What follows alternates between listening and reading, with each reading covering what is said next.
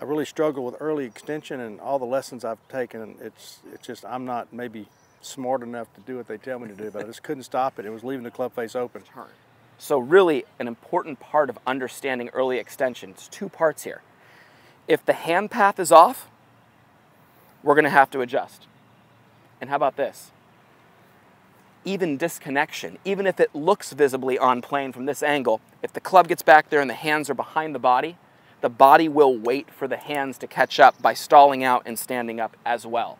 So we had this look right here. So we were already in a posture that wasn't conducive to being over the golf ball. It was unrealistic. There was no way we were going to get there from where we were at.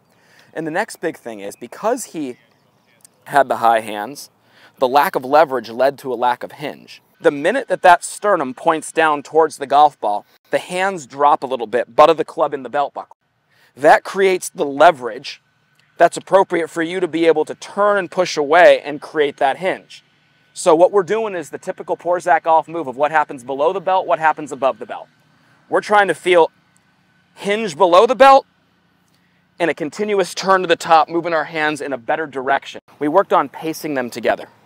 And we worked on making sure the hinge was happening at the same pace as the body's turn, because the one habit that he has, his hands are quick. And when your hands are quick, the hands elevate to the top of the swing without the body's turn.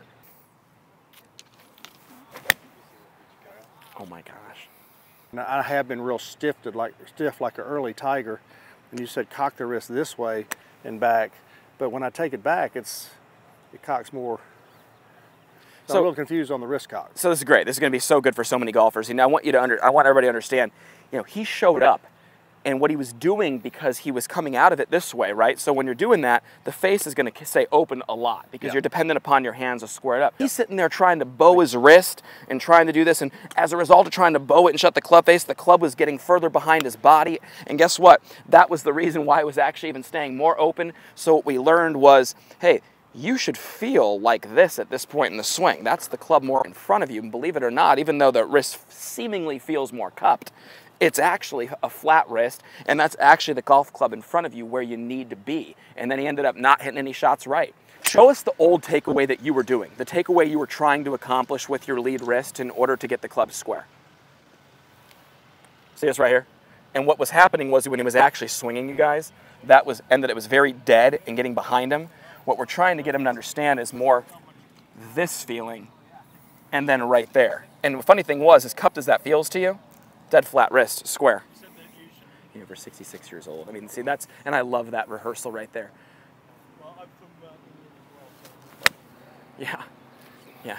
And what's cool is, even though his hands are hinging the club more vertical, the hand path is actually flatter. So it's not like he's hinging, and this is what he did on day one. He started hinging like this. And that's why I said, no, we got to pace it with the shoulder. And that's when the hinge started moving in the right direction, and the hand path started moving in the right direction. You guys will see that ball flight. We're not looking for anything starting hard left and then no cuts and big blocks out to the right. And what you're seeing is, with that hand path now connected to his body's turn, he's going to be able to hit that little 1-yard draw. So much confusion with my left shoulder in my golf swing. Yep. You know, whether it's really flat or, you know, everybody say you bring it under and yet you reverse, you know. You guys, they call it the T-spine. Your spine is right here. There's a perpendicular line that's your shoulder plane, okay? I'm not going to turn my shoulders on this plane if my spine's here. I'm not going to turn my shoulders on this plane if the spine's here. I'm going to turn it perpendicular to my spine. Your spine angle's here.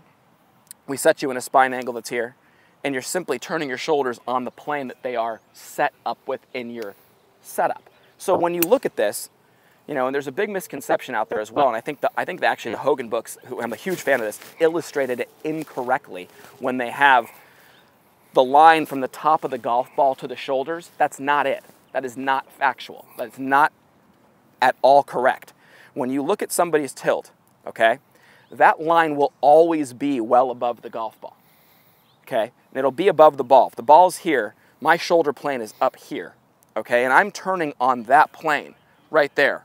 I'm not going to turn down towards the golf ball. I'm not going to then sit back and then turn this direction, right? So here's the easy one, guys. If somebody just holds your head and keeps you there, you end up turning in the right direction, because all it is your spine not moving around that gets your shoulders to be where they need to be.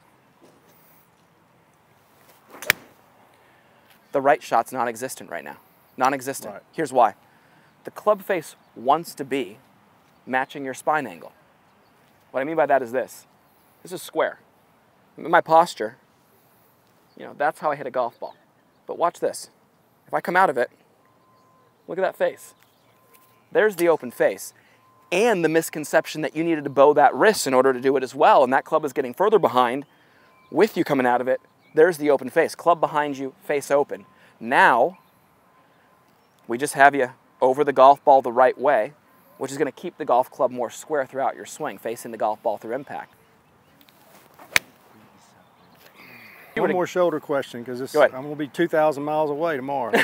So, you know, where does the shoulder end up? Because, you know, all these lessons, they want this shoulder to go to inside of your right foot, you know, and then you're just like killing yourself trying to get there. Does that matter that much?